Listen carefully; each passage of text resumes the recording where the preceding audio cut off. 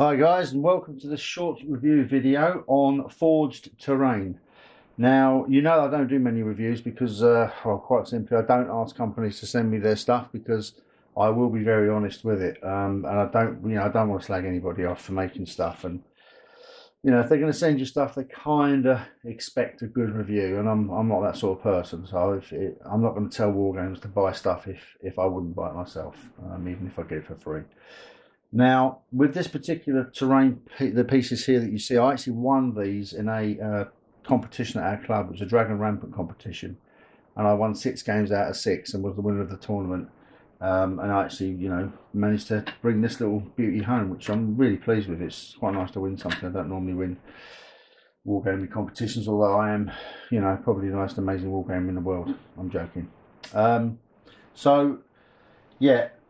I haven't been asked by Forged Terrain to do a review. They don't even know I'm doing a review. So, it's not something that they've sort of sent me stuff or anything. I've actually genuinely won this in the competition. But I decided to do a review on it because it's mine and I own it. So, therefore, I can review it.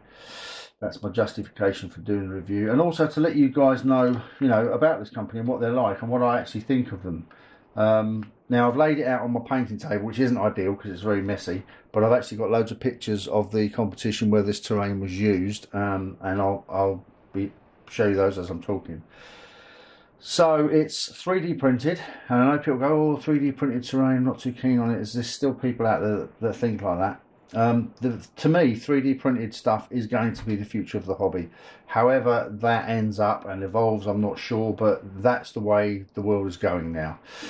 So there's a few companies springing up doing it, and there's always been this big concern about the finish of the models and whether people like them. You can see from these the way they're painted and stuff, and the way they've turned out. I think that they're absolutely cracking. They're very light because they're made from sort of PLA, I would imagine. Don't quote me on that. I'm not sure exactly what the company uses, but some sort of substance like that. And what I really like about them, right, is quite simply, if I can just show you these, it's all this. It's all this open stuff, Look at the windows, look. The detail inside. It's a ready-made building, ready to go. All you've got to do is paint it. It's light, easy to transport, and the price is really competitive. I've been on their website and I've had a look. These are all modular, they all fit together. Now this was actually painted by a guy in our club, an associate member of our club called Bernard, who runs Bold Bear Painting Studio. You can look him up. I'll put the link in the description of the video. And yeah, you can see he's a talented painter. He's good. He's good at what he does. So, this is painted to a great standard. But this can just show you what you can get out of these models. I mean, if you take something like this tower here, for instance, no one is going to tell me that is not absolutely spectacular. That's just good painting technique on an already good model. That's the point.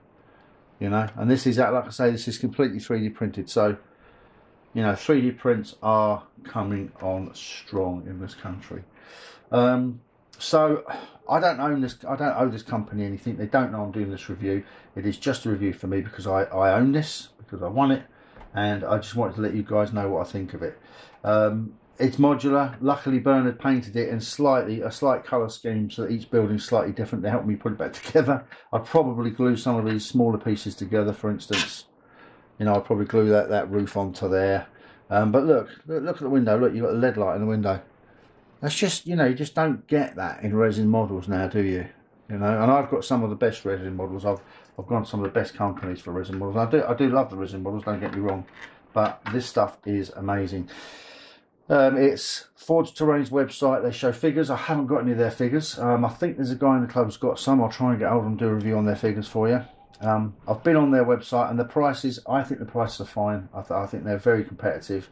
And the range of buildings is fantastic. I really want to get my hands on some of their I think they're abandoned vehicles and stuff, because we do like zombie games and then futuristic zombie games. So I'm going to try and get my hands on some of their abandoned vehicles. If I can, I'll paint them up to a great standard and maybe do a review on them. But no, listen, if you're looking for terrain that is different, that is detailed. You know, this is like proper detailed stuff, you know, Frostgrave, any kind of fantasy setting. We even, let's not put it on there properly, we even use this for Wars of the Roses, for destroyed buildings, because they are all pretty much generic, you know, they're not completely fantastical buildings. And you can see in the video, in the pictures I'm showing you now, these are Wars of the Roses battles we've used them in, and they just look great. They just look really great. So yeah, quality wise, price wise, I think it's a really good company. So that's Forged Terrain.